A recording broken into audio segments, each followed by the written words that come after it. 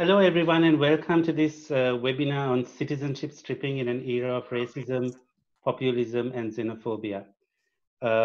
We are at 106 participants now. Over 230 have registered for this, which is wonderful. And we're delighted to be able to come to you and connect with you virtually as we are in these extraordinary times with COVID-19 and the challenges that we face as a global community. In fact, I would like to actually start this webinar by reflecting on some of the parallels that I see between the theme of our webinar today and the global challenges that we face with COVID-19. My name is Amal de Chickera, and I'm the co-director of the Institute on Statelessness and Inclusion. Uh, Two reflections in particular, which I think are quite pertinent. The first is that, I mean, with an issue, a pandemic of this nature, which is a global issue, we have seen fantastic examples of generosity, of coordination, of collaboration between individuals, communities, and indeed at the interstate level. But we've also seen horrible examples of this pandemic being used as an excuse to crack down on rights, to target migrants, to target minorities, to close borders and to refuse asylum. And I think there is certainly a parallel to be drawn here with the statelessness issue as well. If we look at the issue of the right to nationality and statelessness globally, this too is something which can only be effectively addressed if we come together as a global community and there's great coordination, goodwill, and that this is based on international law and the rule of law. However, we also have seen that the reason that many people and many communities continue to live in statelessness in the world today is because of examples of state and executive overreach, of discrimination, and of targeting of migrants and minorities. And so again, we have this challenge that we face of needing to rise above partisan and communal politics and xenophobia in order to address statelessness. Globally, we've seen great examples of coming together, the statelessness conventions themselves, which are drafted by the international community, fantastic regional examples, UNHCR's I Belong campaign, but we also see what's happening with the Rohingya community in India, with Assam, in the Dominican Republic, and many other contexts where we see statelessness being caused as a result of discriminatory practices. And this brings me to my second reflection, which is that COVID-19 actually does not discriminate. It affects all of us. And if we, in our policy responses to COVID-19, if we do discriminate, we end up disproportionately impacting the vulnerable, but undermining everyone. And the same is absolutely true of statelessness. Human rights apply to all equally. But if we start discriminating in how we apply human rights, and if we treat migrants and minorities differently, they are disproportionately impacted, but ultimately the human rights of all suffer. And the issue of nationality certainly brings this issue to the forefront. So, with those two reflections, I would like to uh, move on to telling you a little bit about why ISI and our partners have decided that it's so important for us to be working on the issue of citizenship deprivation and to be launching with this webinar actually a year of action against citizenship stripping. We are indebted to our partners, the Open Society Justice Initiative, and to our other partners such as the ASSE Institute and ASHES and many other civil society partners from around the world who come together in this journey with us, which started certainly when the Institute was set up 5 years ago. We have been increasingly concerned that the right to nationality and the institution of nationality and citizenship has been subject to steady erosion. The excuse has been different things. It has been national security, it has been terrorism, it has been migration, it has been the othering of minorities. But the outcome has been a steady deterioration of the very institutional citizenship. And it is in response to this that we decided that this needs to be one of our priority areas and that it's an issue that's bigger than any one organization. And we need to come together collectively in order to address this issue. Hence, we dedicated our World Stateless report. This report, which is launched today, it's available on our website, and many of our panelists have actually contributed to it. which focuses on the issue of citizenship deprivation. And it is why tomorrow we will be launching our principles on citizenship stripping through a second webinar, and there'll be more information about that in a moment. And so we invite all of you to join us along in this journey over the next 1.5 hours. We have a fantastic lineup of speakers. Our first speaker is going to be Tendayi Achiume, who is the UN Special Rapporteur on contemporary forms of racism, racial discrimination, xenophobia, and related intolerance. Secondly, we have Jawad Fairuz, who will be joining us. He's a former member of parliament from Bahrain, who was arbitrarily stripped of his citizenship and has now set up Salam for Democracy and Human Rights. Thirdly, we are delighted to be able to welcome Laura Bingham, a longtime partner of the Institute, who is the Senior Managing Legal Officer for Equality and Inclusion at Open Society Justice Initiative. And finally, another long-standing friend of ISI's, Joshua Castellino, who is on our board of directors and is also the executive director of the Minority Rights Group International. So each of these 4 speakers will in turn go through their very insightful and no doubt thought-provoking comments. And while they are speaking, I invite you to submit any questions that you would like to pose to the panelists. You can do so through utilizing the Q&A function, which you would find at the bottom, right in the center of your screens. I will be filtering the questions through, and I will put them to the panelists at the end of the session. We should have about 20 minutes of Q&A before we wrap up. So without further ado, it's my pleasure to hand the floor over to Tendayi, who we have interviewed. Actually, there's a wonderful interview of Tendayi's in this first latest report. And Tendayi, through her mandate as the Special Rapporteur, has taken a real interest in the issue of statelessness and the issue of deprivation of nationality, and has done an immense service to the field to take the issue forward and to also mainstream it within other human rights bodies. Tendayi, the floor is yours. Okay.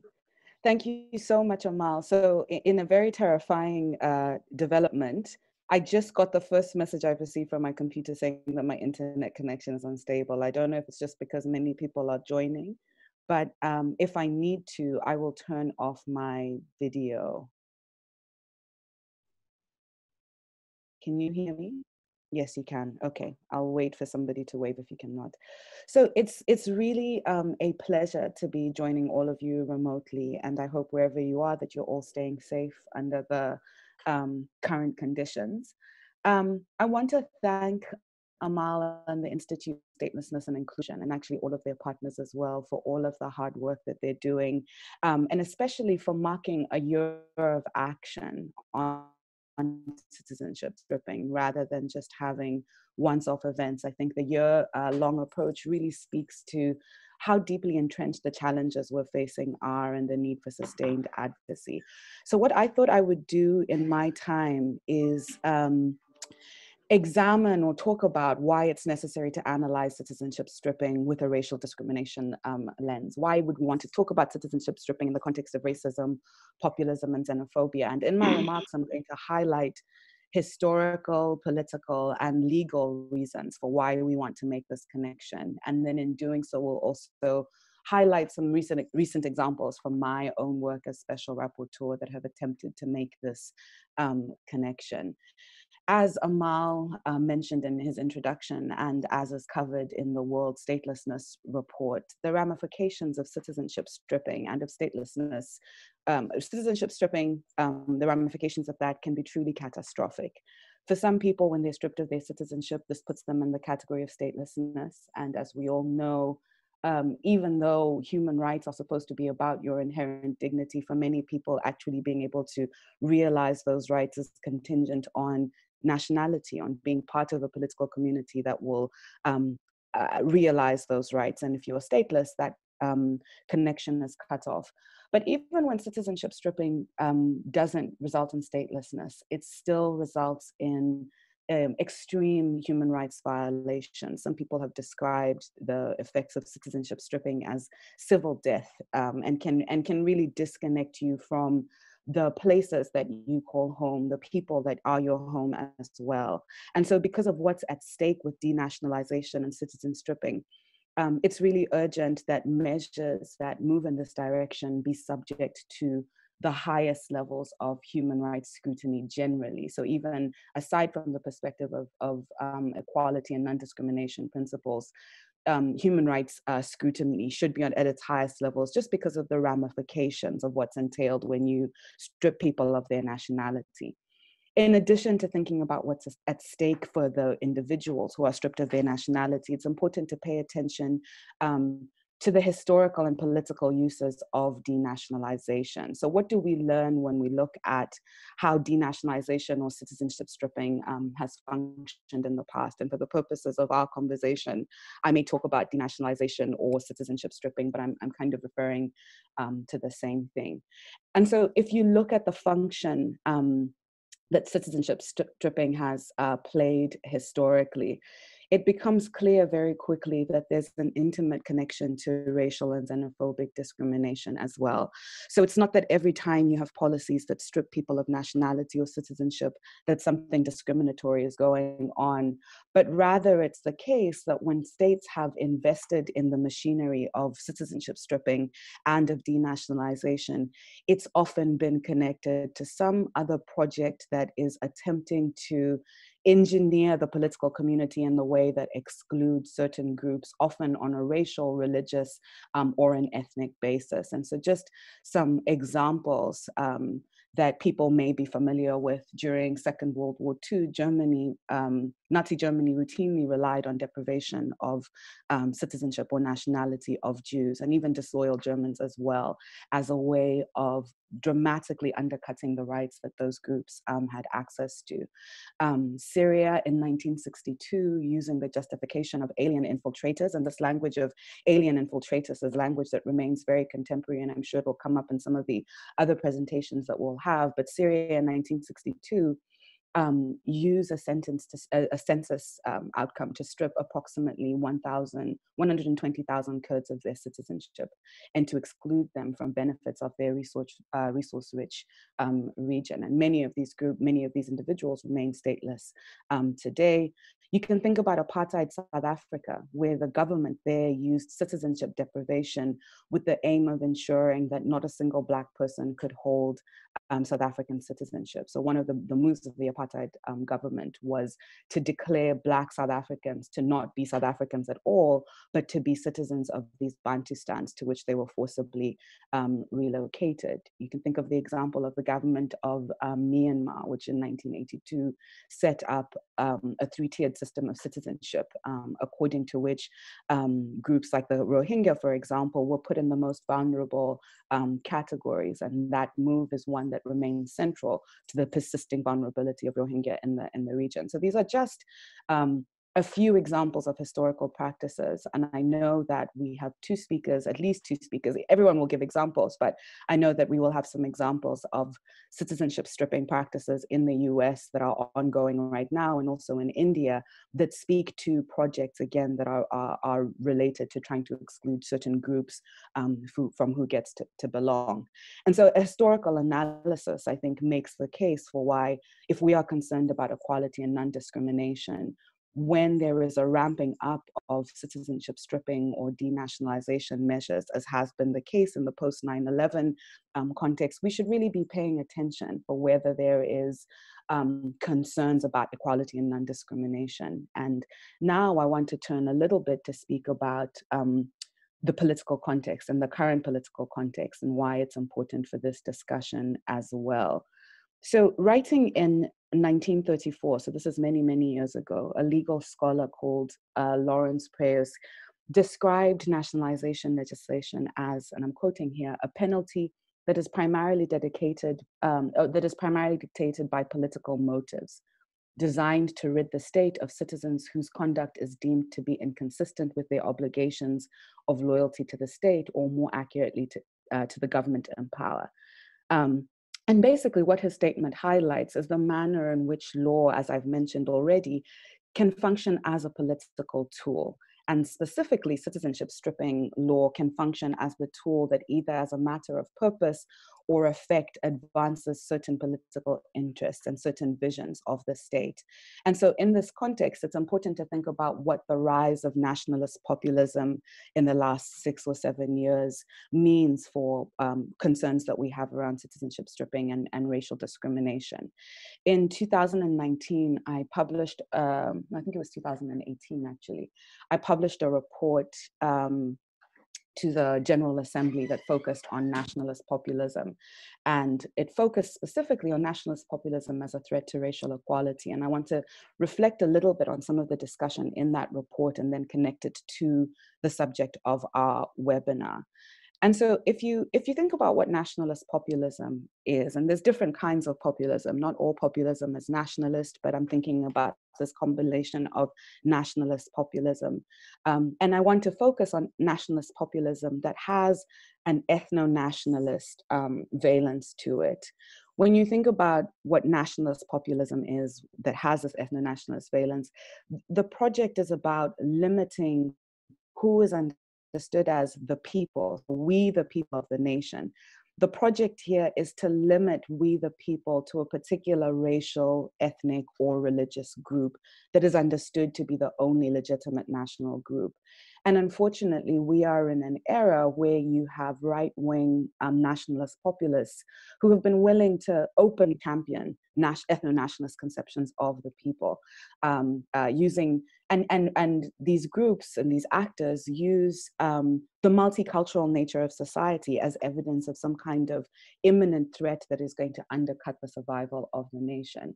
I could name names, I could name countries, but I'm sure you can all think of leaders and political parties that are operating in this vein. In a climate where you have an ethno-nationalist populist rhetoric in pervasive, what then happens is that racial and ethnic and religious minorities are relegated to the status of illegitimate interlopers. And these racial, ethnic, and religious minorities might be refugees, they might be asylum seekers, they might be migrants, but they're also citizens, many of them. And many of the groups that are understood in an ethno-nationalist context to be outsiders are people who are presumed to be outsiders, even if they formally hold the documentation that proves this.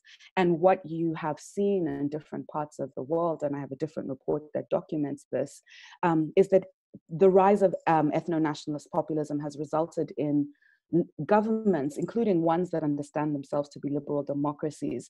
It has seen them rolling out policies that advance ethno-nationalist visions of society, even when these policies don't explicitly name race, nationality, or religion in the way that they are being rolled out. And the context of citizenship stripping is one where this is playing itself out. And so we might think that an example like treatment of Rohingya in Asia really speaks in vivid ways to how racial discrimination and denationalization can come together. But I want us to really be thinking about the nexus between citizenship stripping and racial discrimination and xenophobia as actually being a spectrum along which practices such as ones that we'll hear about, like the US using practices that essentially are ethnic profiling to strip people of citizenship, including people who are coming from Latin America or people who have been in the US for many, many years. I want us to understand those kinds of practices as on a spectrum alongside with what we're seeing, for example, confronting the Rohingya. And this is not about equivalences of human rights violations. It's about understanding projects of racial and ethnic exclusion as structural and systemic, and as having flashpoints that mean analysis at any one flashpoint has to account for that spectrum. So I filed an amicus brief, for example, in a Dutch court, challenging a practice that the Netherlands adopted in 2017. And I realize I'm probably running short of time, so I'm going to try and wrap things up. In 2017, the Netherlands adopted a citizenship stripping legislation. And the Netherlands is not alone. There are many European and other countries that have been adopting citizenship stripping in the context of national security. And the law in the Netherlands allows citizenship stripping only from people who have dual nationality. And the justification here is that people who have one nationality, if you strip them of their citizenship, they become stateless. And to avoid statelessness as one of the factors in the background, citizenship stripping only applies to dual nationals.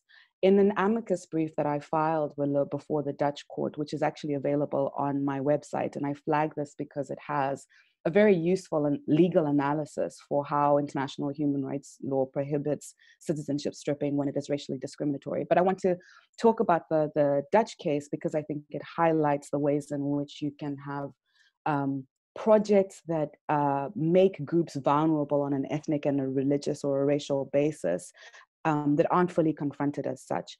And so if you look at Dutch society, and this is true of other countries within Europe, the last available data points to the fact that roughly 49% of Dutch citizens with dual nationality hold a second citizenship from either Morocco or Turkey. So if you think about everybody who's eligible for citizenship stripping in the Netherlands, about half of that population are people who hold Dutch and Turkish nationality. And then for everybody else, they hold other nationalities. Many of them hold European nationalities. But for the purposes of citizenship stripping, holding a second nationality doesn't, a second European nationality doesn't count. So if you are a Dutch person who also holds French citizenship, you're going to be understood for the purposes of citizenship as essentially having one. Whereas if you are somebody who has Dutch and say Moroccan or Turkish nationality, you're understood as having two. And the concern here is that people who have non-Western nationalities are being treated differently from people who have Western nationalities in the context of citizenship stripping. And through a law that has been adopted in the Netherlands in a context when backlash and discourse, especially targeting people from Morocco and people who have an ethnic background from Morocco, people who are Muslim, that rhetoric very strongly informed the adoption of the laws, even though that rhetoric isn't articulated in the actual face of the law. So what am I saying? What I'm saying is what you see in that country is a facially race-neutral law that disproportionately targets certain ethnic groups for citizenship stripping in a way that can't be objectively justified. We know that terrorism and national security threats come from all ideological and ethnic perspectives. The problem of white supremacy, including in the Netherlands, is one that is resulting in national security threats. And what you're seeing is that citizenship stripping is being a tool that is reserved only for certain kinds of groups in the context of what is being purportedly characterized as a national security threat. And so the argument isn't that states shouldn't get to protect their national security. Of course they should. The argument is that they should do so using measures that don't essentially subject some groups on the basis of their ethnic origin to an extreme measure, which is citizenship stripping. And I know that some of the other people on our panel are going to give other examples that speak specifically to this dynamic. So I want to conclude very briefly by saying that my comments have focused for the most part on thinking about the history and the politics, the history and the contemporary politics within which a particular set of legal measures is situated.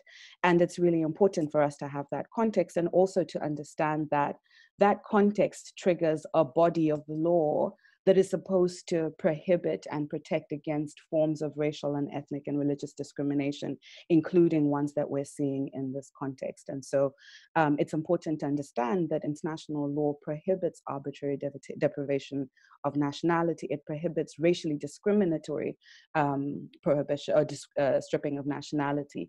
And part of the challenge is making states aware and their populations aware of what these legal prohibitions actually entail. And here I want to highlight the work that ISI and its partners have been doing to really bring to the fore the existing laws and principles that we have that are vital in this space. So for those of you who are on the mailing list or may have seen, there is a webinar tomorrow that will focus specifically on the principles that ISI and its partners have been developing around citizenship stripping, that really, I think, that conversation will help delve into exactly what the law says in this space, including from the perspective of racism and discrimination. So I'm going to stop now for the purposes of respecting everybody else's time, but look forward to Q&A when I can clarify any of the dimensions of what I described.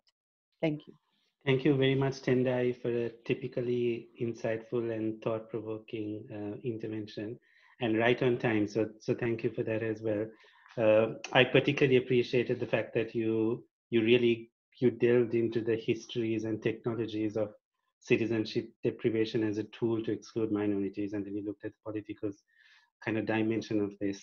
And also looking at this from the lens of nationalist populism, I think that's very important, and it's a growing trend in the world today that we cannot ignore, as we will come back to definitely in Laura and Joshua's interventions as well. Thank you for also mentioning the principles and for your comment on dual nationals, and the idea being that from an international law perspective, we cannot privilege one international standard, namely the principle to avoid statelessness, over another standard, which is the principle to prohibit discrimination. And so any efforts to address national security and to counter terrorism need to be respectful of both of these, and indeed other standards, such as arbitrary deprivation of nationality. So thank you again for that very insightful intervention. I would like to now hand the floor to Jawad Fairouz, who is the president of Salam for Democracy and Human Rights. As I mentioned before, Jawad was a parliamentarian in Bahrain who was arbitrarily stripped of his citizenship, and his story is a fantastic, inspiring one of activism and extreme generosity on his part to really work with open arms with activists and actors around the world to help us collectively move forward on this issue. Jawad, it's my pleasure to hand the floor to you. Thank you very much, and hi to everyone and to the audience who are following us this grateful and fantastic events that ISI are organizing. And from my side, I'm so happy to see that the trend of the revoking nationality and the focus on this issue is growing, and it is increasing. Since the day I became stateless, when the Bahraini government decided on 7th of November 2012 with the first group of Bahraini citizens to suddenly revoke our nationality without any further notice and without giving any justification. Since then, I found that the case of revoking nationalities is taking more international attention, and I think it's still a long way to go. And definitely this event is going to be part of this efforts that jointly we and other NGOs are trying to get in contact with each other and focus on this case. But let me say, as a victim of this revoking of nationality, definitely I felt it, and I think it is totally true that it is a social death. And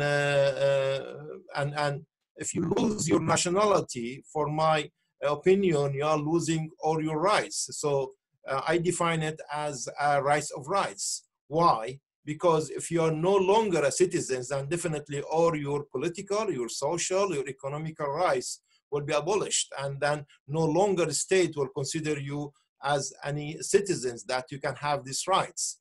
And at the same time, when you don't have this nationality, then you're going to be without any type of the ID.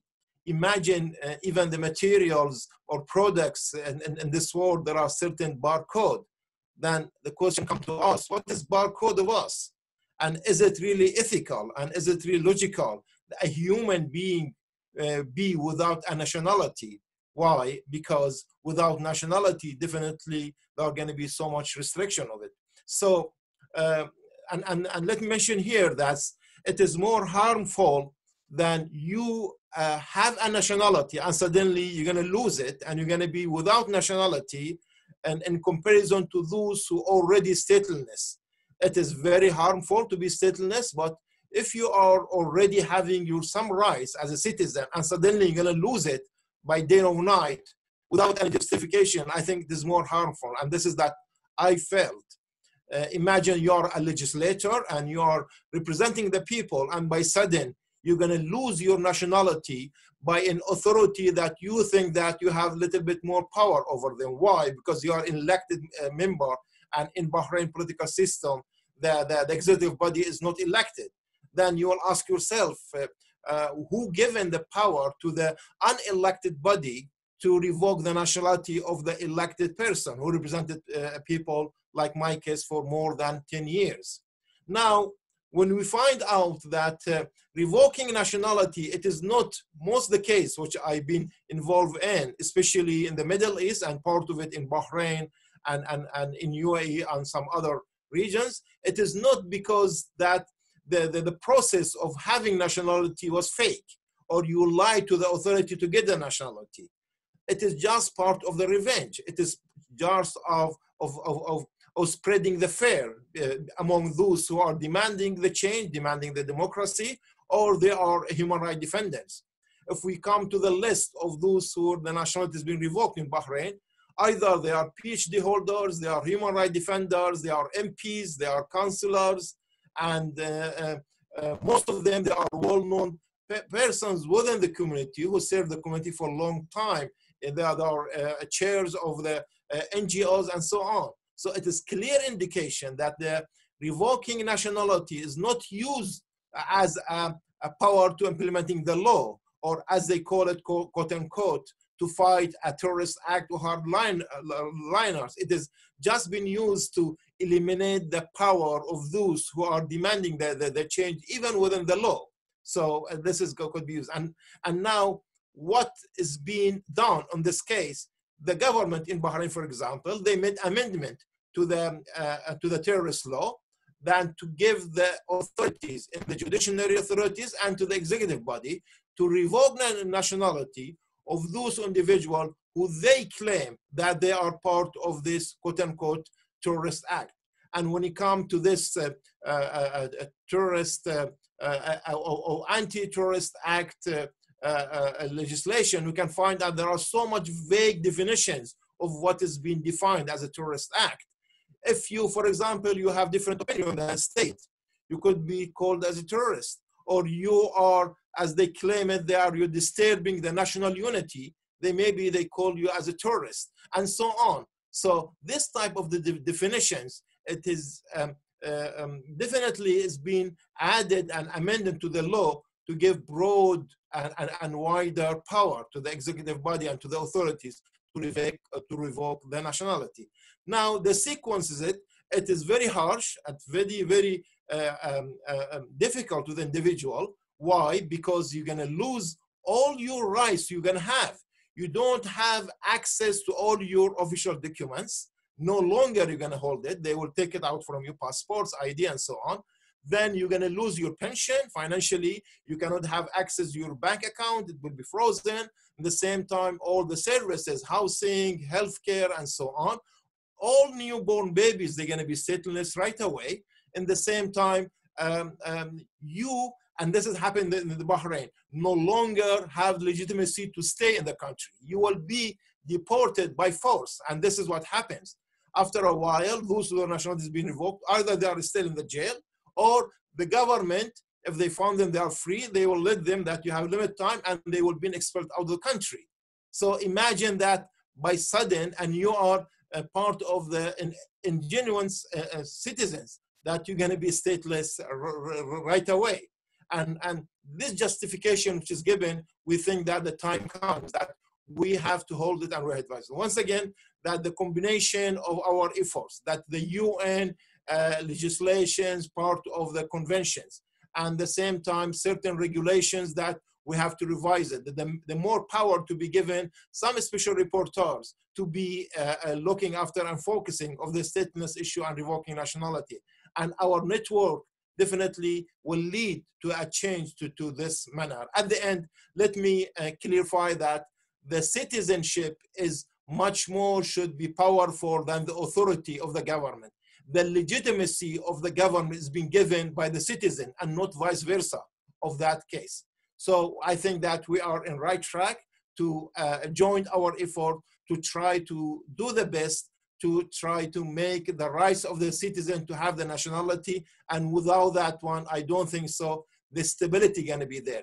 Part of the stability that all the people, all the citizens, all individuals in this planet to have their identification and to have the nationality. Thank you very much.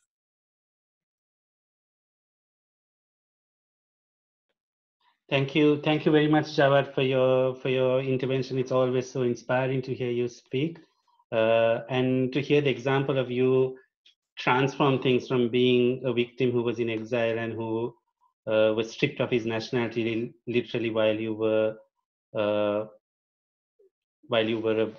away from your country, and to transform that weakness into a position of strength, and to set up one of the most inspiring organizations and use it for incredibly effective advocacy.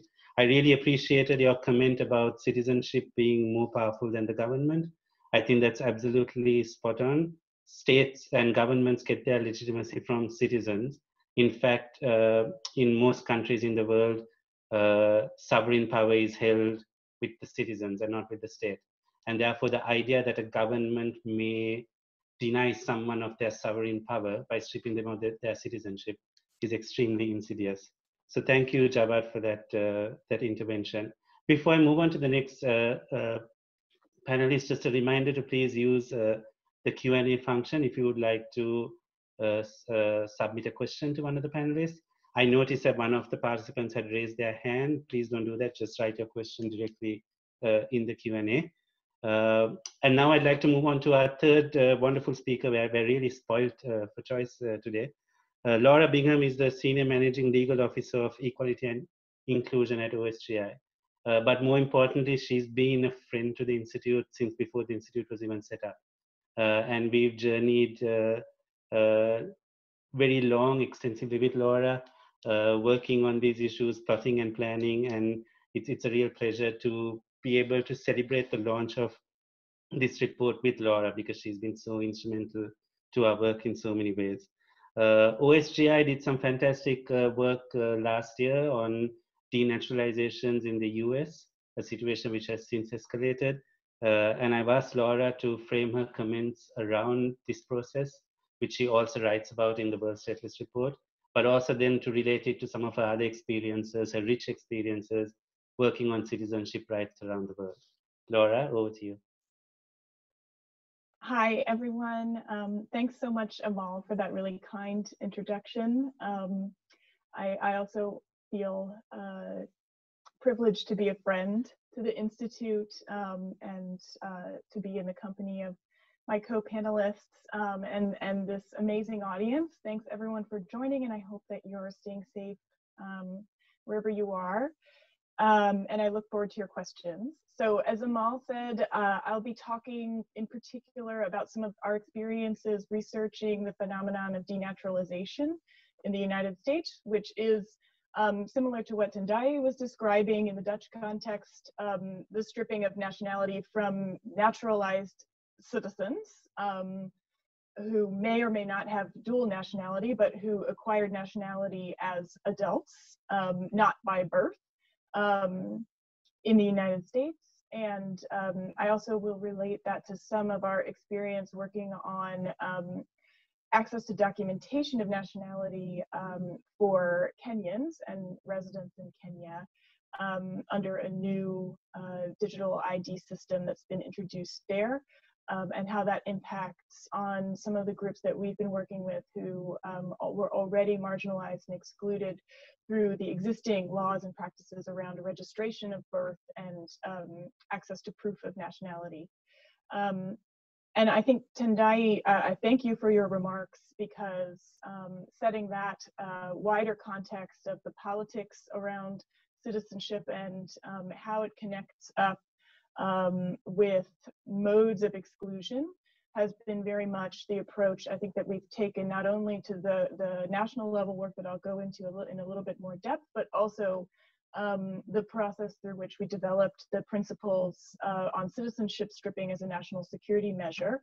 And I also had to thank ISI for being so so strategic, I think, in the way that these two complementary webinars are framed, because as personal reflection on the process through which we developed the principles, we constantly had in mind the fact that really what we were talking about was not a narrow phenomenon that relates to a set of policies and laws on the deprivation of nationality in a national security context.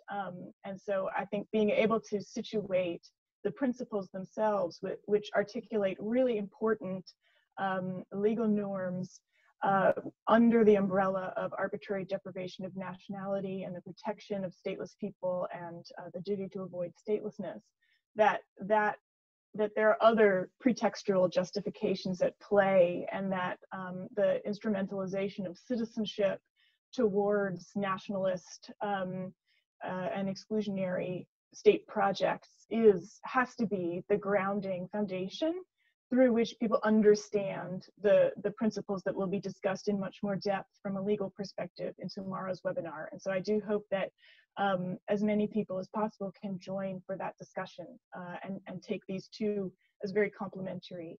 And the report that we did looking at denaturalization in the United States in particular took the kind of historical context and interdisciplinary perspective that Tendayi introduced this discussion with.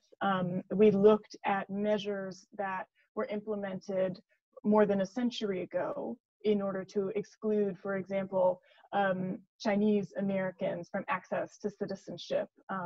Some of the first immigration laws and citizenship laws in the United States involved really engaging with white nationalism and ensuring that certain populations, certain groups just did not have access to a sense of belonging to the franchise, to any legal security in the country.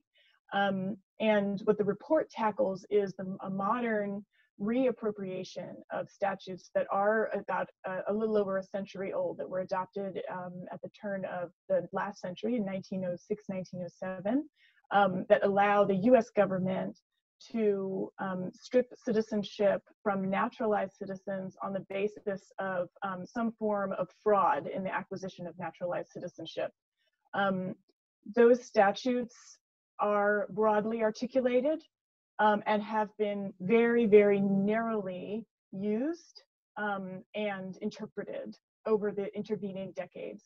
However, when the current administration took the helm of the US government, a new bureaucratic apparatus was instituted in order to open up basically how broadly this denaturalization power could be applied, and building on investigations that had been embarked upon by the Obama administration, sought to utilize government databases, the digitization of old immigration records in bulk, and new technologies to cross-reference old records with naturalization records in order to develop a much wider body of potential cases where individuals who had naturalized could be accused of having committed some kind of act of fraud or material misrepresentation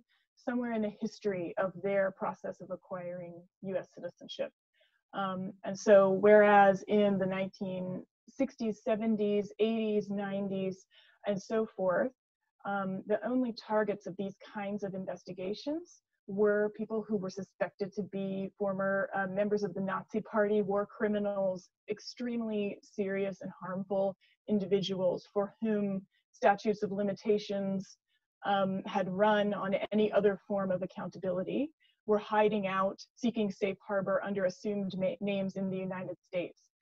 That's how these statutes were used for decades, and there was a special unit of our Department of Justice that was dedicated really to these very complex accountability investigations. Now that has been pushed aside, and denaturalization is increasingly used as a general immigration enforcement measure.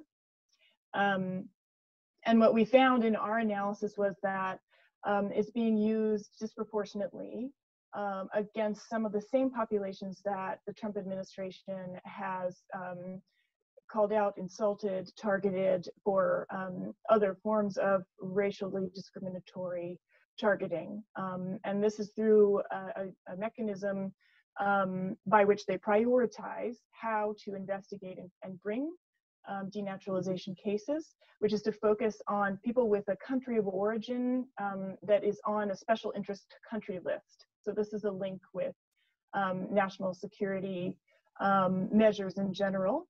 And so what we found in an analysis of all of the cases in 2017 and 2018 was that about 50% of them were brought against individuals with a country of origin listing or some link to a South Asian country, for example, or another country that is on this list. They're almost exclusively racial or religious minorities.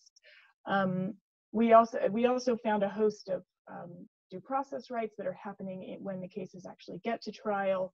And we looked really actually at a range of practices, just as Tendayi was pointing out, not only denaturalization, but also the revocation of US passports that happens disproportionately along the southern border of the United States right now, but also affected the Yemeni American community, and has been looked into even under the Obama administration, so predating the Trump white nationalist apparatus, as disproportionately affecting a minority group, and also not respecting of even the scant process-based rights that should be applied. So I want to link this very quickly in the last couple of minutes that I have to some of the work that we've been doing in Kenya. And there I think that the important, maybe useful linkage is around the use of technology, because I think we do, and we have tended to focus on historical or even contemporary examples and viewing citizenship stripping as a spectrum or a process. But I think it's really important as the year of action rolls forward to also think about what are the future threats and sort of what are new technologies of government, what role do they play in the range of practices that is the sort of the central problem that we're attempting to address. So in Kenya, just quickly, that was my timer going off, Amal, so I'll wrap up, but in Kenya, the government has moved to introduce a new digital identification system that will collect biometric information on all residents of Kenya, Kenyan nationals and foreign residents. So their fingerprints, iris, facial image, contain all of that sensitive personal data in a single database. And generate a unique ID number for each enrollee off of the data that's held, so that that it's a similar justification. This is a means of rooting out fraudulent interlopers, illegitimate individuals who should not be within the Kenyan borders or have access to the rights that and services that the state provides. What we've found working with the Nubian community and other communities that are either stateless or at risk in Kenya as a result of racially and ethnically discriminatory politics in that country is that they don't have documents in the analog regime, and they weren't able to enroll in the new system because the government didn't fix any of the existing problems and the existing discriminatory practices that have excluded people, and it also did not recognize the disproportionate impact that the introduction of new technology will have because of those pre-existing discriminatory practices. And so I think just as Tendayi was explaining in the Dutch context, that the assumptions around citizenship stripping as a national security measure are that it is somehow could be applied neutrally, or that there are protections, that it shouldn't be seen through a race discrimination lens. These same kinds of attitudes apply when it comes to new technologies of government, that it's neutral or good. And I think we should look for and expect to see some of the same kinds of projects and practices impacting the same populations that we care about and that the Year of Action is meant to hold up and support.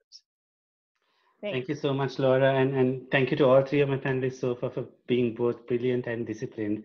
It's made it a real pleasure to moderate this panel. I would encourage all of you to read Laura's chapter in the World Stateless report, but also to look at the OSGI report on Unmaking Americans. It's a fantastic resource and it's a fascinating issue. Thank you, Laura, for touching on the fact that both citizenship deprivation for a national security measure can be kind of pursued by governments by using tools which are actually not meant for that purpose and are not fit for that purposes, such as the fraud regime, but also that other proxy measures such as passport revocation can have the same impact on individuals. So when we are working on this issue, particularly from a human rights perspective and a discrimination and inclusion lens, we need to be thinking broadly, not in terms only of what the law says, but about the politics behind the law and how it impacts. Thanks also for finally ending with the Kenya example and that question, both for the future, but also very much for the present in terms of the use of technology and the overlaying of technology on existingly discriminatory systems, which therefore further exacerbates discrimination. I would like to now open the floor to the final panelist, Joshua Castellino.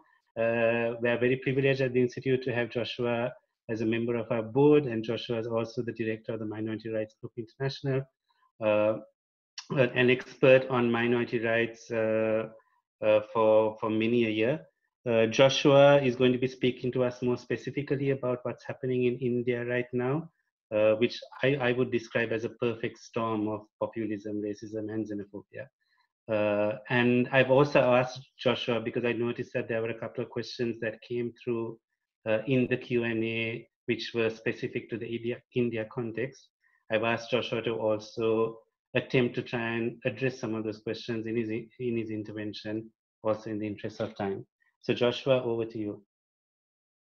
Thank you, Amal. Dear panelists, dear participants, and of course, the wonderful folk at the Institute who are enabling us to have this conversation. It's a real pleasure to be here and talk about what I hope will be the first of many issues as we really tackle what is another power grab by states of rights away from individuals. I think the context that we are in, and I hope that you are all staying safe in the face of COVID-19, is instructive. We are all being told we need to return home. We are all being told that we need to isolate ourselves. But actually, how you experience the virus and what you do should you be infected is actually quite determined by who you are. And I think this is shocking in the 21st century, where instead of understanding what inherent rights and dignity mean for all, we still rely on the accident of birth to determine what our fates would be. There are some factors in this virus that you can do nothing about. If you have underlying health conditions, if you're of a certain age, there's not much you can do about that. But similarly, there's not much you can do about your ethnicity, perhaps your gender, your religion, your beliefs, your cultures. But somehow in so-called normal times, those factors are key in determining what access you have to rights. My colleague Tendayi, who spoke so articulately at the start, set out how structural discrimination is now insidious and has become ossified and is a key driver to the rights that you may access. So if you are sitting comfortably in your homes with a good internet connection, hearing us clearly and able to participate, that may just be an accident of your birth. You may be somewhere else, much more exposed to this virus. And actually, if you're unfortunate enough to be infected by it, health services might discriminate against you. They might bar you from entering. They might prevent you from getting access to information which may not be in your language. We have seen in our work at Minority Rights Group International over our 5 decades of operation that there are structures that are put in place that prevent people from accessing the rights that we as an international community and as citizens all around the world and as individuals all around the world promised ourselves we would give to everybody. What is it then that takes these rights away? The states have incredible powers. My colleague Jawad has experienced these as a legislator in Bahrain, and then has experienced this from being outside the realm of Bahrain. States can do incredible things to do good. States can unite people.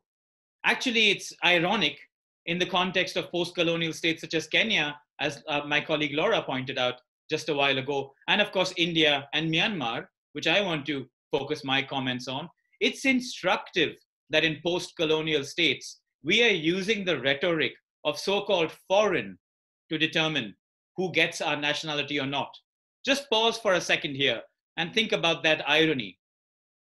These are boundaries that were constructed by outsiders, by foreigners, by European powers, which divided our territories into states.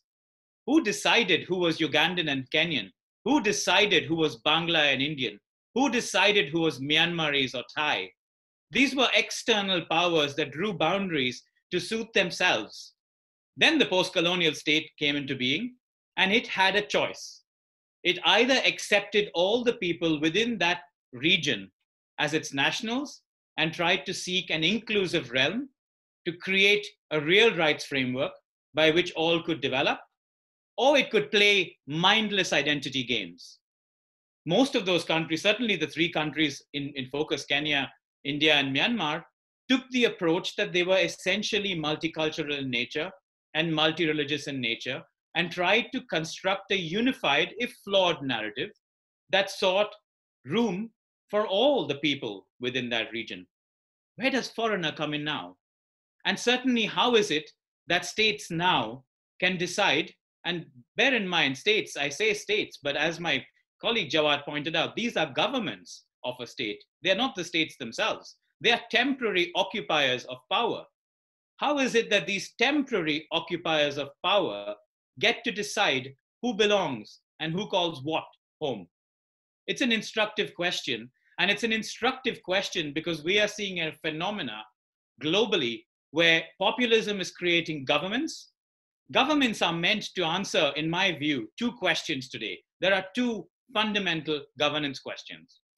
The first governance question is, what measures are you going to take in the short, medium, and long term to combat climate change?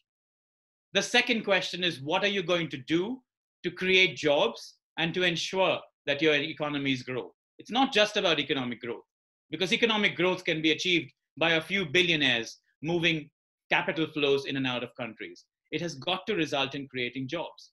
Now, this is happening in the face of increased mechanization. And of course, that means jobs are disappearing. So jobs, as jobs get scarce, you've got people coming into power, capturing the anxiety and angst felt by many about the loss of jobs and loss of livelihoods. And what do? They try and create divisive politics. They try and find convenient scapegoats.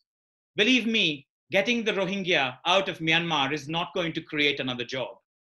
Getting the Rohingya out of Myanmar is not going to solve climate change.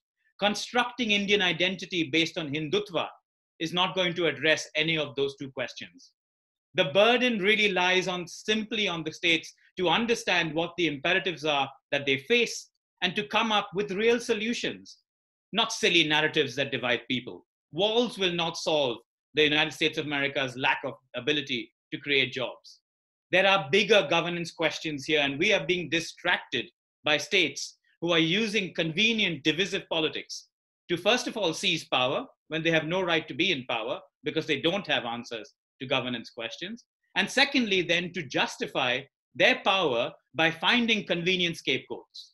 And this is the context of citizenship stripping that we face in a modern era. This year of action that the Institute has called for is crucial for anybody who believes in the veracity of human rights and for anybody who believes in the inherent dignity and worth of every individual. It's up to you to take this mantle on, to hold your governments to account, to call out the discrimination that Tendayi does so expertly in her mandate, but to ensure that the politics of division will not cast its ugly shadow and destroy the cohesion of our communities that we face. COVID-19 is giving us, as Amal started us off with, plenty of examples of people reaching out. But if we don't safeguard ourselves, not just against the virus, but against the division of hate that's being sowed in society, we are simply giving states a new tool and a new weapon to wreak, to keep their grubby hands on power that they have achieved by misleading people and creating scapegoats. So I call on you and urge you to join the activities that the Institute is going to launch and to really make yourself aware about the extent to which this phenomena of citizenship stripping is actually stripping us of our dignity and worth. Thank you.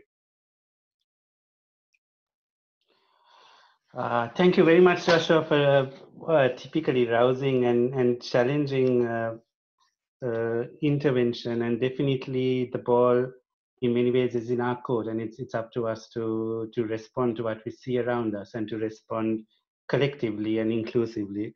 Thank you for drawing our attention to the distractions and the narratives and the convenient scapegoats. And it's important that we bear this in mind when we try and respond in a reasonable manner. Well, the questions have been pouring in, and some very good ones. So what I would like to do is see if we can get through as many of them as possible over the next 20 minutes or so. I've been looking at them and trying to group them a little bit. And I'm going to start with 4 questions. Some of them are, some of the questions are directed at specific panelists, but the others are more general. So panelists, please pay attention carefully. So the first question is by Malak Ben Slama. I apologize if I pronounced your name wrong. And the question is, you mentioned the historical example of the 1962 census in Syria that deprived Kurds of their citizenship. In 2011, the regime of Bashar al-Assad decided to grant citizenship to the Kurds in a political attempt to ease protests and rebellions. Could you further comment on this decision and how statelessness, but also nationality, can reflect political motives, and how authoritarian states instrumentalize statelessness and citizenship? So that's the first question from Malak, and perhaps it speaks most directly to Tendayi's intervention, but I would maybe also allow Jawad and the other panelists to also respond. The second question is by Drury Dyke, and I think this is to Tendayi and to Jawad together. Could you possibly comment on the sense of the connection between civic space and discrimination and deprivation of citizenship? For example, if Jews in Germany in the 1930s never had their citizenship removed, could it have changed anything? If Bahrain did not have that easy out, could it have had a better human rights outcome? And the Rohingya, isn't it something that should be just made impossible to the extent possible? Would that not also provide space for a pushback against forms of discrimination? And the third question, which I'm going to take on this, which I would open to all panelists, is a very interesting and important question from Kennedy Kanyali. Could you please discuss how xenophobic and nationalist racism has been coupled with misogyny and sexism to justify the continued denial of the right of women to pass nationality to their spouses and to their children? This is something we're seeing taking place in French-speaking countries in West Africa. Let's stop with those 3 questions because I think they're quite meaty. And perhaps Tendayi, you'd want to go first, and then I'd ask other panelists to come in. Yeah, sure. So thank you to my co-panelists. It's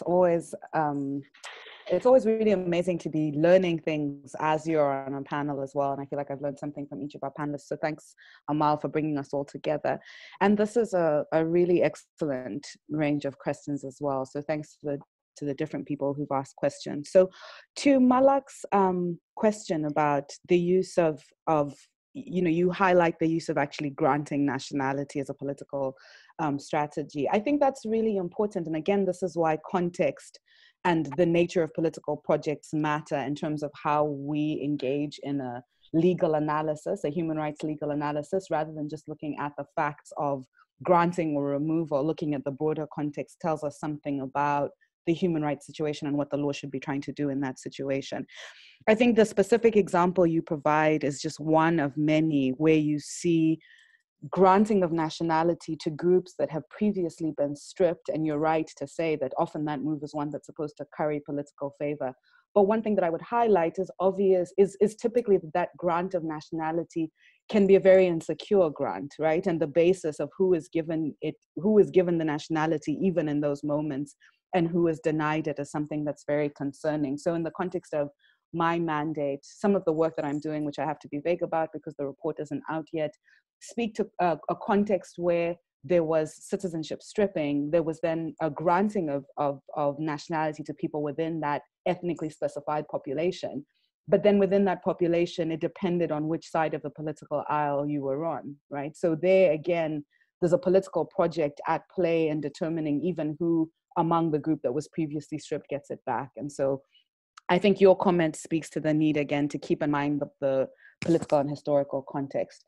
And then Drury, and I think I owe you an email, Drury, so I'm glad you're on this call. But I think your comment is also one that's really important and interesting to highlight, which is, you know, what kinds of worlds are closed off or made possible by actually having the existence of this technology. And I think it speaks to where we should be going in terms of how we reform the laws. The conversation tomorrow, I think, will be focusing on restrictions on stripping of citizenship. And I think what your question prompts us to do is, which direction do we want to see reform? So the point I understand you to be making is that sometimes or often citizenship stripping is a way that countries or governments use to take people outside of the box of citizens into a box where they can do things that they couldn't previously do while people were understood as citizens, right? So in other words, rather than actually develop a civic space that is equal and inclusive,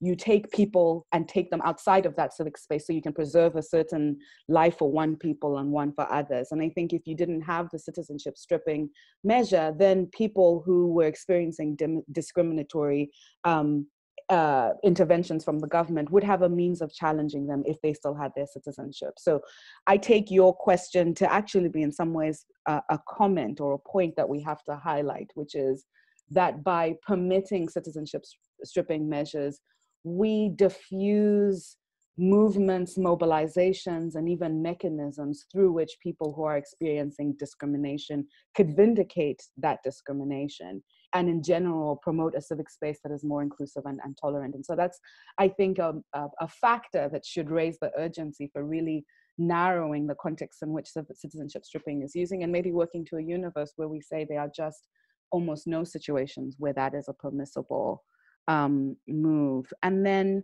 I'll say one final thing about, I think it's Kennedy's question on an intersectional analysis. In my nationalist populism report, and actually in all of the analysis, the human rights analysis that I've been doing with my mandate, I've been highlighting the need for exactly what you're describing, paying attention to how misogyny, sexism, patriarchy interacts with racism, with white supremacy, with different kinds of racial supremacies, to really structure the way that rights are accorded. And your example, which I think speaks to citizenship deprivation, which is related to stripping, right, in a very intimate way, where women are prohibited from passing on their nationality in certain countries. It's not just in West Africa. There's a number of them. And you see the gender of women being used actually to further a racialized vision of the nation. I think this attention to intersecting structures and how they exclude is absolutely vital, and speaks to the fact that if we care about remedying racial discrimination, we absolutely have to take gender into account as well. So I value your marking that as something we need to grapple with in the conversation as well. So Amal, if I'm correct, those are the three that were targeted at me, and yeah. I'll be quiet to allow other people to also jump in. Yeah, thank you. If I can ask other panelists to be quite quick, because there are some really good questions that are coming, so I'd like to do 2 more rounds if you all can be quick. Okay. So anyone else who would like to come for in? me, please. Yes, Jawad. Okay, I'm gonna make a general comments of the most of the questions that have been raised. Unfortunately, there is a total misuse of power by the authorities, and part of it it's been manipulated with the power in a way of even changing the demography of the population. So, and unfortunately, more to more, we are coming to the democracy and forcing the more democratic process to be implemented on these countries. They do this act. Why? Because, you know, democracy is based on the vote and based on the citizenship rights. So the best way they do, they change the demography, they bring new voters, even they don't have a citizenship, to giving them the citizenship, and those who are indigenous citizens, they deprive them their citizenship to take them out of the constituencies. And this was so clear, for example, in Bahrain. We can see that the citizens, their nationality has been deprived, and at the same time, more new citizens is being given citizenship. So we have a record that, for example, last 3-4 years, the revoking nationalities reached almost 1,990. And the same time, within 10 years, more than 120,000 given a nationality. Why? Because the governments there, they want to get more supporters through any democratic process if it happens. So the nationality is given to the certain new citizens, and at the same time, the ingenuine citizen, their nationality has been deprived. So all this misuse of the power here. And I want to say another major point on this case, there should be a certain standard and measurement toward that, how we evaluate certain countries in this planet. And part of it should be how they're dealing with the revoking nationality and stateless. Unfortunately, this is not being considered as a high standards of evaluation. We know that the death penalty is part of the very concerned issue. Even the torture is part of the concerned issue. But when it comes to the stateless issue or revoking nationality, it is less being evaluated to consider that that country is oppressed one or dictatorship or not. So I think the issue of the revoking nationality should be given as highest trend or importance as a death penalty, not less than that. There is a very huge campaign internationally to stop death penalty, and this is right way. But at the same time, in the same level, in the same concern, should be related to the issue of the revocation of nationality and stateless. Thank you. Thank you, Jawad. Laura and Joshua, if I may, I'm going to move on to the next round of questions actually, yes, and ask you all to respond to these, because there are some that have come specifically to the two of you as well. So first, there are two questions which I think group quite well together, and Laura, I'd like you to take them. The first question is from Tanya Herring. Laura, regarding the biometric system being set up in Kenya, isn't the same thing already taking place across the world, especially in the USA, where facial recognition and fingerprints correlate with the passport at the border? Currently, isn't it being used for national security measures? But doesn't it have the same type of probability to be misused? That's Tanya Herring's question. And the second question is from Suhail Omar, also to you, Laura. Citizenship deprivation and digitization of data, would you consider this as a factor for breeding and enhancing superficial nationalism? Looking at the CAA and CAB, that's the Citizenship Amendment Act in India, and the Hudma number bill in Kenya. Yeah, maybe Laura, if you could take those two questions, and then I will come back to Joshua. Sure. Just a quick note on the last round of questions. I did want to point our participants to another resource that Open Society Justice Initiative has on its website that looks at the instrumentalization of citizenship in Crimea as a sort of a weapon of territorial occupation. So this goes to the question about acquisition and the use of positive sort of forcing people into citizenship as a political tool, and I reckon we also look at it through a CERD, so a racial discrimination lens in that report. When it comes to the questions from Tanya and Suhail, so I think, yes, absolutely, Tanya. There's no similar to COVID-19, I guess, in a way. Technological developments in governance and border control, there's no restriction on where they're used, where they're implemented, where they're sold, how they're developed. And so this is very much a transnational phenomenon.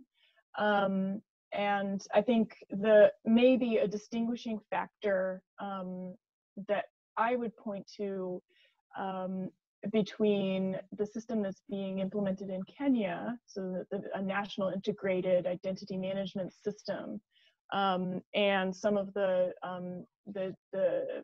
surveillance regimes that come together in other societies, is that this is the Kenyan system is a sort of totalizing 360-degree view database that is sort of packaged, sold, designed as that kind of a tool to reinvent how the entire government will function. So it's the introduction of a government-wide architecture where every single aspect of government service, private transacting, can be recorded and linked back to a centralized database. I think that is in many ways the same vision that many states all over the world have. It's just the manner of its introduction, I guess, can be distinguished, and that could have ramifications for the way that advocacy and public education breaks down the kinds of coalitions that might be created, the kind of research that needs to be done, sort of the whole power dynamic around the introduction of new technologies that could infringe on a whole range of individual rights, but also very quickly becomes intertwined in national identity, access to proof of citizenship, and how citizenship is defined. And how that population data is then deployed to reinforce narratives of citizenship and belonging, as we've been discussing. And I think that the comparison to India and the Citizenship Amendment Act, the NRC process in Assam and potentially nationwide is apt. It's very important to watch what's happening in India. India and Joshua, I'm sure, and others can speak to this as well, but India introduced a similar system to the one that I briefly have described in Kenya, called the Aadhaar system, years ago. They're maybe a decade ahead of what I'm describing in Kenya, and its procedures, processes, the whole mindset that Aadhaar has introduced in many aspects of life are intricately bound up in deprivation of nationality and reconstruction of citizenship around an ethno and religious populism in India. And that goes from the level of misspelled entries in a database because people don't understand the patronymics and the way that name changes happen over the course of people's lives, to the very intricate targeting that can be done looking at very sensitive personal data and population data and deploying that effectively for influence operations in national politics. Thanks, Laura. Okay, I've taken an executive decision while you were speaking to deny the panelists the chances to make your final concluding comments. Instead, I'm going to go through two more. There's one question which is specifically to Joshua, and then one round of questions which is for all four panelists. So please interweave your concluding comments when you speak next. And then there are a few logistical questions which I will take at the end. So first, a specific question to Joshua. There are two actually, but they're quite related. The first is by Kush Alam. Mr. Castellino, could you please reflect on convenient scapegoats found by the temporary occupiers of power to divert attention from pressing issues, and how the government attempts to couch this process of scapegoating in a seemingly neutral, or as some would call it, inclusive legislation, such as the Citizenship Amendment Act? What implications does the use of such legislation have, particularly in reference to the example of Assam and the National Registry of Citizens? So that's your first question, Joshua. And your second one is from Terry Ince. My question is whether or how the people of Palestine are being brought into this conversation, as well as indigenous persons worldwide who not be registered in ways that registration is recognized. Thank you. So Terry Ince on Palestine and indigenous people, and Kush Alam on India. Thank you for those questions, Kush, Alam, and Terry Kins. Really appreciate it. Kush, if we can deal with your question first. I mean, it is really instructive that when you look at the founding documents of the Indian state, this question did arise. You know, with the arrival of a theocratic state of Pakistan, should India become Hindustan? This was debated at length by the Constituent Assembly of India between 1946 and 1949, and actually it's pragmatism and ideology that won the day.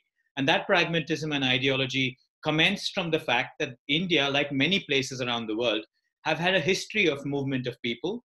And actually, in India's case, it wasn't even a movement of people. Some people converted to other religions because they chose to convert to other religions.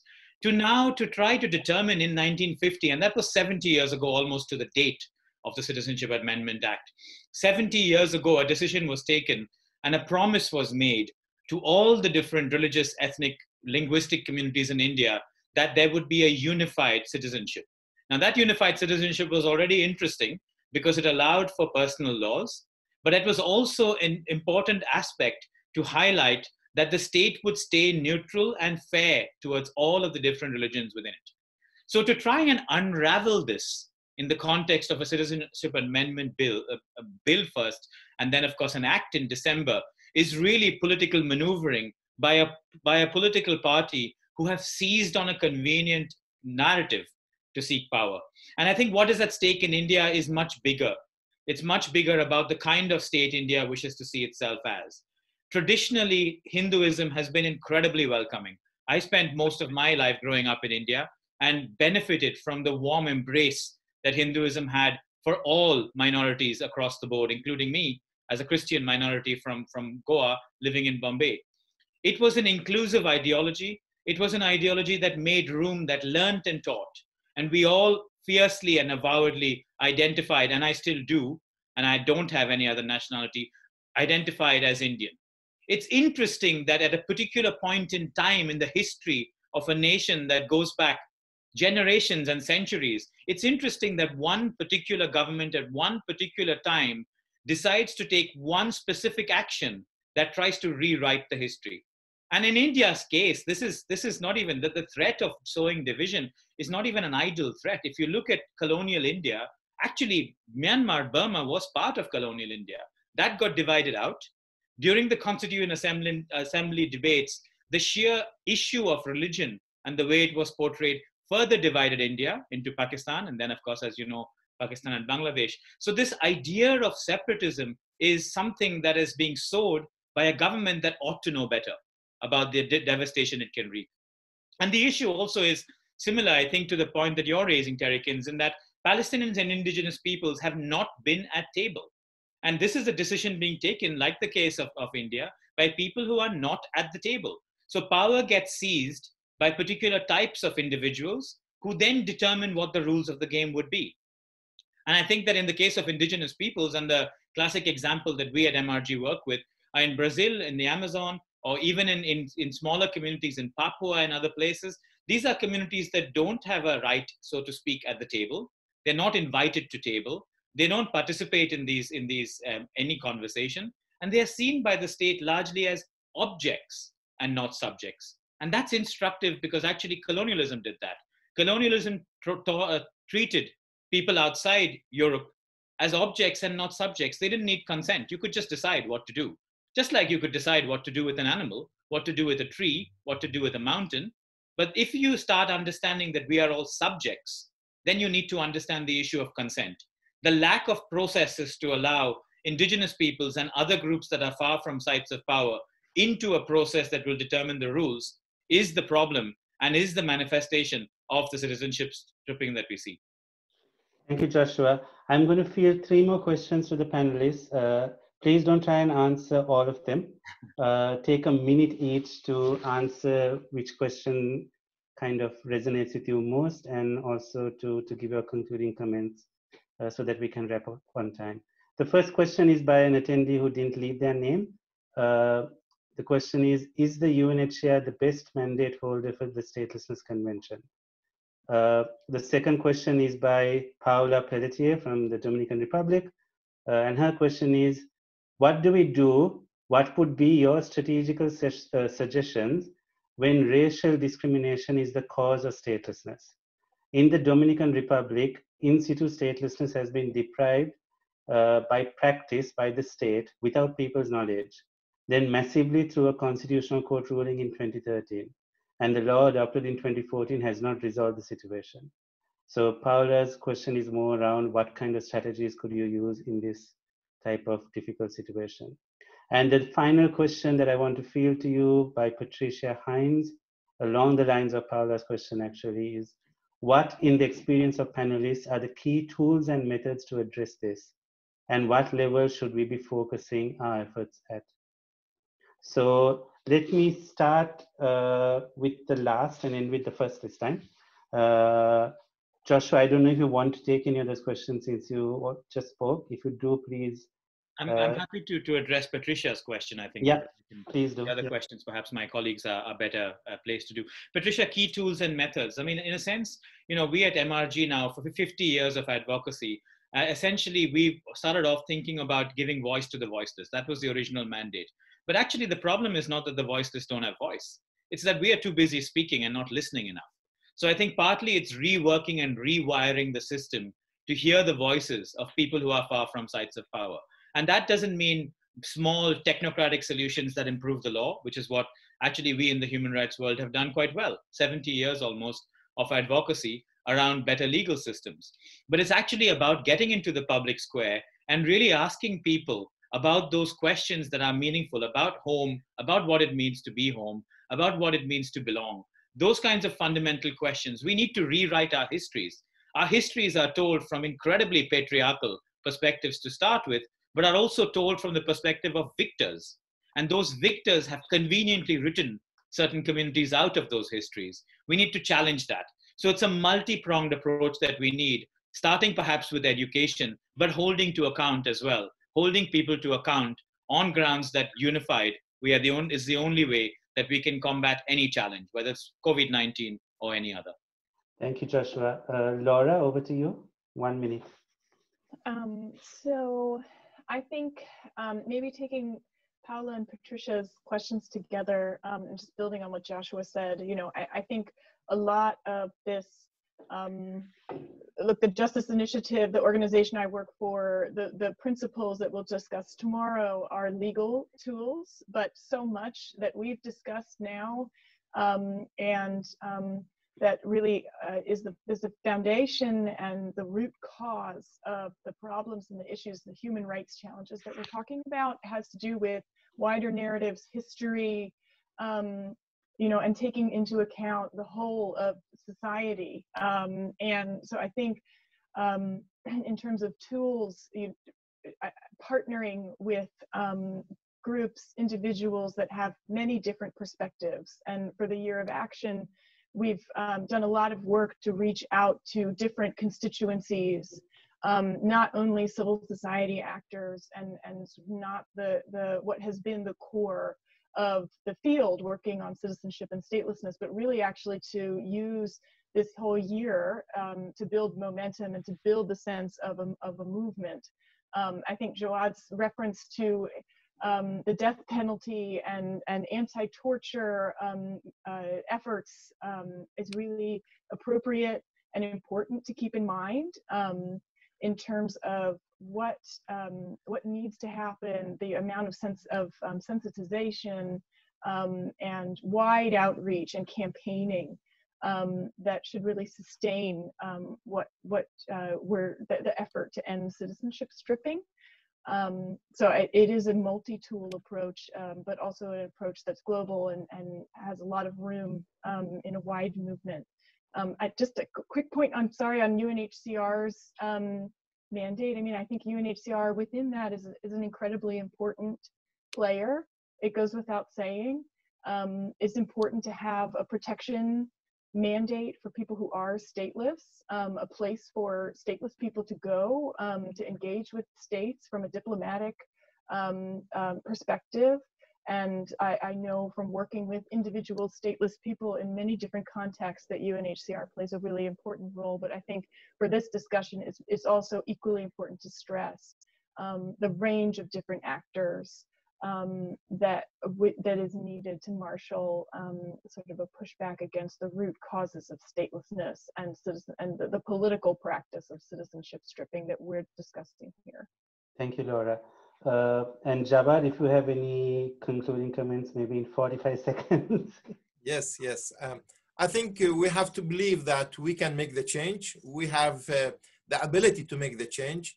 In the same time that we should face, there is a big challenge that we have to face it, then try to make a major network internationally, individuals, victims, NGO, different mechanism, international mechanism, human rights mechanism, and so on. All of that should work together. And just we as a victims, for example, the authorities want to neglect us. They want us to forget our identity. We should do the opposite, like we done. We publish a website called Ana Bahraini, or I am Bahraini. They want me to forget that I am Bahraini. I'm doing the opposite. I'm trying to focus on that. So I think hold this together. We should believe that at the end of this dark channel, there is a very, very good light that we can depend and walk and make the change. Thank you so much, Jabbar. Tendayi, that's a tough act to follow. Over to you.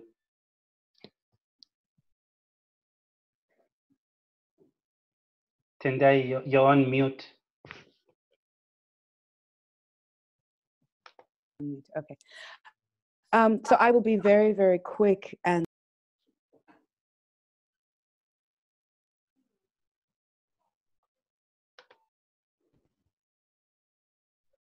sorry, Tendayi, we've lost other people on the use of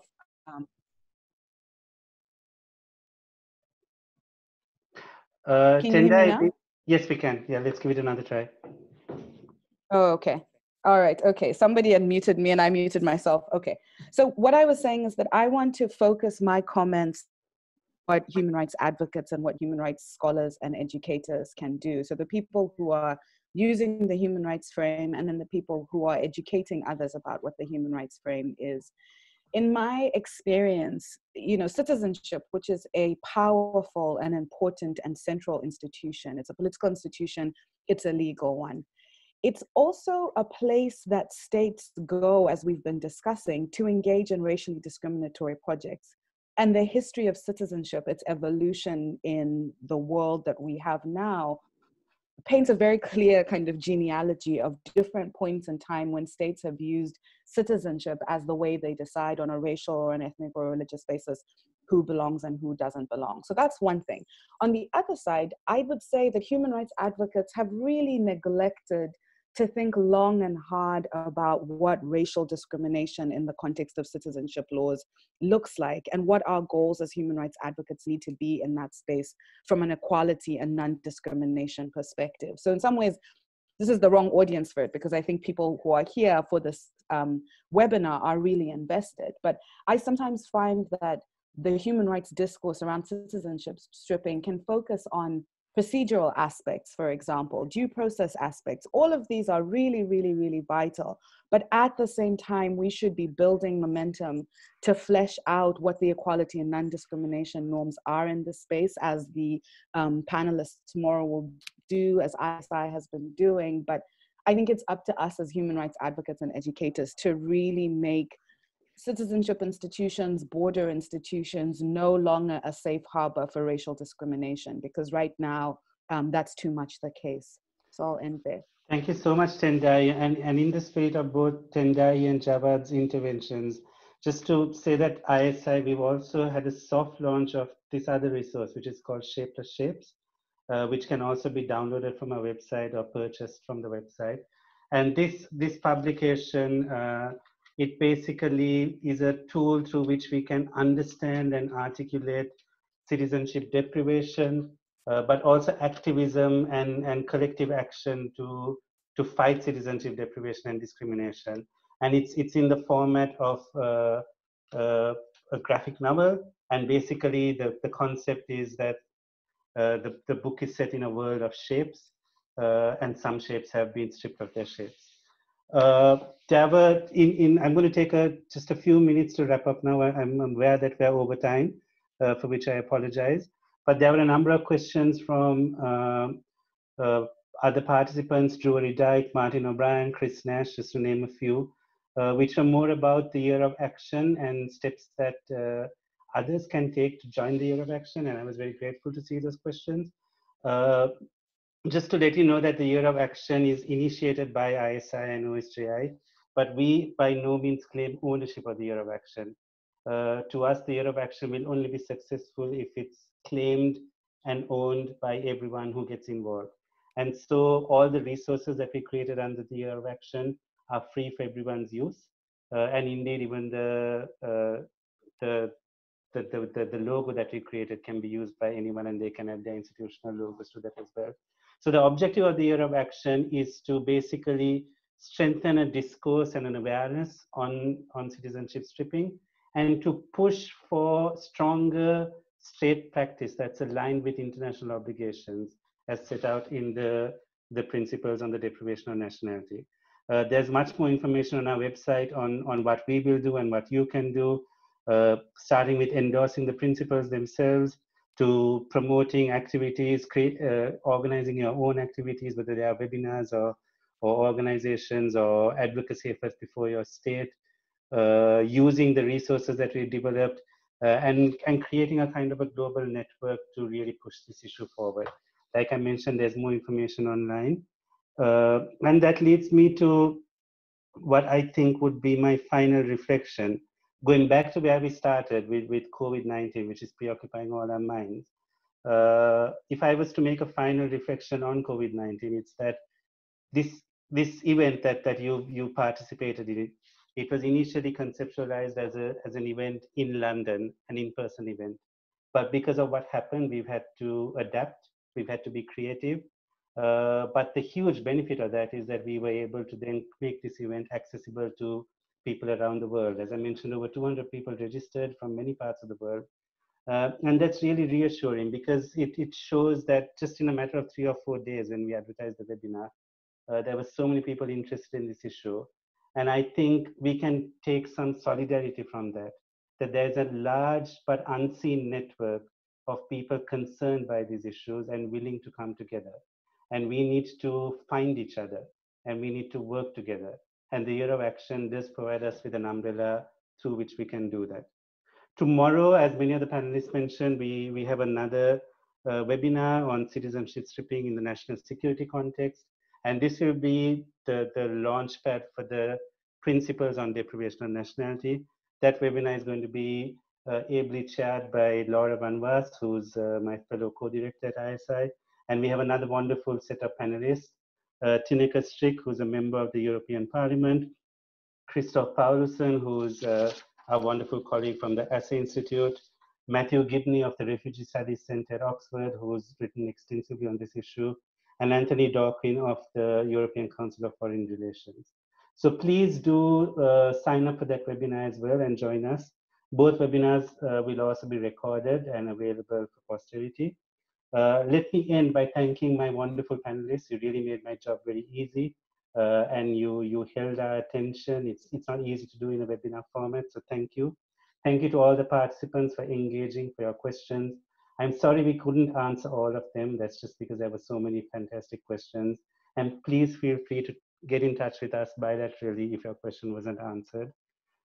Thank you to all our partners, Open Society Justice Initiative in particular, also Ashurst and the Assam Institute, and our various other partners, the regional status networks, and other organizations working on this issue. And finally, it would be wrong of me to end this webinar without especially thanking the ISI team, because literally within a matter of 3 or 4 days, they turned things around and organized this webinar once we realized that we couldn't go ahead with the in-person meeting. So thank you for your flexibility and your creativity. It's an absolute pleasure to work with you. Thank you, everyone, and goodbye. And wash your hands. Thanks, Amal, Thank for you. the Thanks, excellent Amal. facilitation. Thank you. Yes. Bye, everyone. Bye.